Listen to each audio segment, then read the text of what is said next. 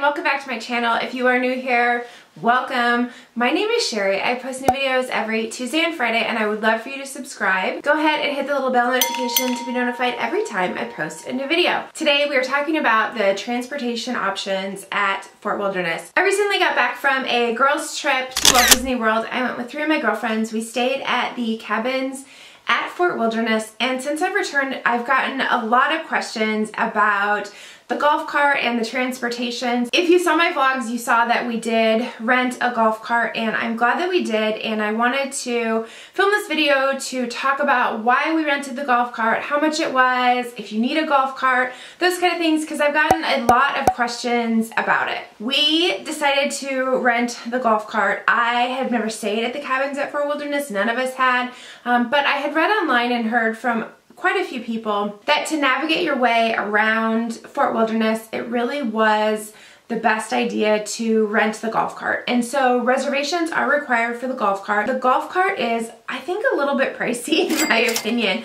I have my receipt. Including tax, the golf cart is $67 a day. And that is kind of a lot to me. So we were there for 3 nights, 4 days, and our total was $201. So I guess that's not that much, but say you were there for like 6 nights, which is what we usually do, that's another $400. Like that to me is kind of a lot just for transportation. Now, do you need the golf cart? No, technically you don't need the golf cart. So Fort Wilderness is huge. It is massive. It is a lot larger than I anticipated, and there are a couple of different sections, not only of accommodations, but also just sections of the resort. There are 3 areas of accommodations. There's the area where the cabins are, and they are all located really at the front of Fort Wilderness as you enter. And then there is the tent camping area, and then there is the RV area. So each one of those areas is separate. And then as far as services go, there are 3 areas as well. There is the outpost, the meadow, and the settlement. So the outpost is located right as you enter Fort Wilderness, and that's where the Magical Express is going to drop you off and pick you up. That is where you're going to find check-in, bill services, that's where you're going to rent your golf cart, and that area is also where you're going to pick up the buses. And the buses are not only the buses that take you like to the parks and Disney Springs, but also the internal bus system, which I'll get to in a second. And then there's an area called the Meadow, and the Meadow's kind of located, I guess we'll say, in the middle of Fort Wilderness. And there's going to be a trading post, which is kind of like your gift store, if you will, that'll also have like a mini mart with provisions and those kind of things. There's also a pool there. That's where you'll find like the campfire and the sing-along. And then at the back of Fort Wilderness is an area called the Settlement, and most people will know that that is where like Pioneer Hall is, where you see the Hoop-Dee-Doo Review. That's also where you'll catch the boat to go over to the Magic Kingdom. So the road, the loop, the distance between the outpost at the front of Fort Wilderness and the settlement in the back, someone said that it was like 1.5 miles to get between the two. So as you can see, like it is a very large resort, and some type of transportation I think is necessary. So you have a couple of options. If you stay at Fort Wilderness, if you stay at any of the resorts, of course, you can either rent a car, or if you drive, you can bring your car. The nice thing about staying at the cabins was that there was a parking spot right in front of the cabin, so you can drive like right up to your accommodations. If I were to stay there again, I would probably rent a car for a few reasons, but I do like that you can park your car right there, but then you do also have to pay for parking every night, so do keep that in mind. But if you have your car, you don't need to rely on the internal bus systems, nor do you need to rent a golf cart, because you can use your car to get around. But I will preface this by saying at the settlement in the evening, because so many people come for Hoop-Dee-Doo, you are able to drive back there if you're staying at Fort Wilderness, but parking is very, very limited. So just keep that in mind. Now, if you do rent a golf cart, you're able to drive anywhere within that 1.5 miles. It was really nice to have the golf cart to be able to just get in the golf cart and drive where we needed to go. But I will say that in the mornings when we went to the outpost to get on the park buses, parking was really a premium for the golf carts right there. And so sometimes we did kind of have to park a little farther away, which was fine, but we were also staying at the very front of the resort. We weren't staying very far from the outpost.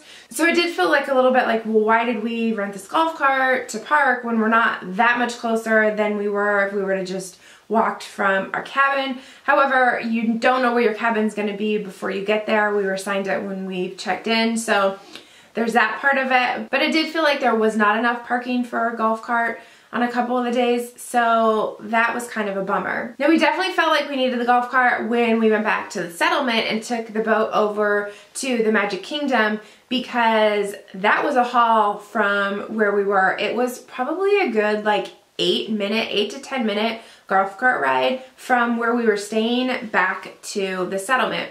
Now, the third option, which is complimentary, is the internal bus system, which it looked like it was pretty good, but I can see where people rent the golf cart so they don't have to rely on the buses. So the bus system starts at the very front of Fort Wilderness at the outpost, and so if you're coming back from a park, you will get off of the park bus and then wait for the bus to come. There's 3 different lines, so you have to wait for the bus that goes where you need to go inside of Fort Wilderness, which can be, I think, a bit of a bummer, because I saw people getting off of park buses and at the end of the night and it's late and they just want to go back to wherever it is that they're staying, and they had to wait like 10 minutes for the bus that took them where they wanted to go.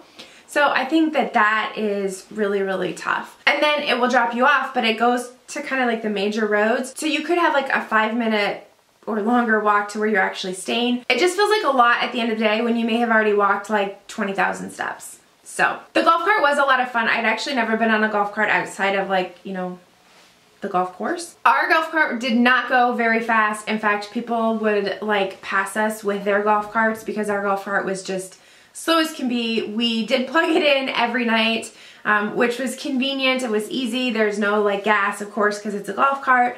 So it was really easy, but we did get the slow golf cart. And if you watch my vlogs, you know that they are not air conditioned, as we were told. So like I said, if I were to stay at the cabins at Fort Wilderness again, I would probably have a car. I didn't particularly care to have to pay for the golf cart, which is fine. It's just another added expense that you need to really figure in if you are staying at the cabins. But then, of course, if you are to rent a car, you are paying to rent the car, and then you are paying to park at the parks if you are not an annual pass holder.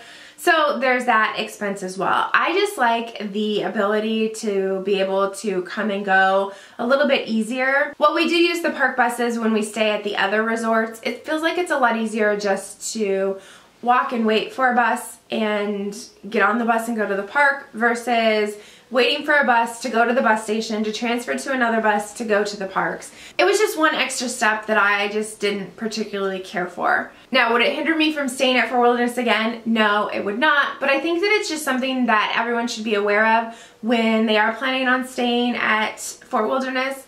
However, I will say that it seemed like there was a lot more people there than were going to the parks. And so I know that Fort Wilderness is, I mean, it's a campground. You can stay at the cabins, you can bring your RV, you can tent camp.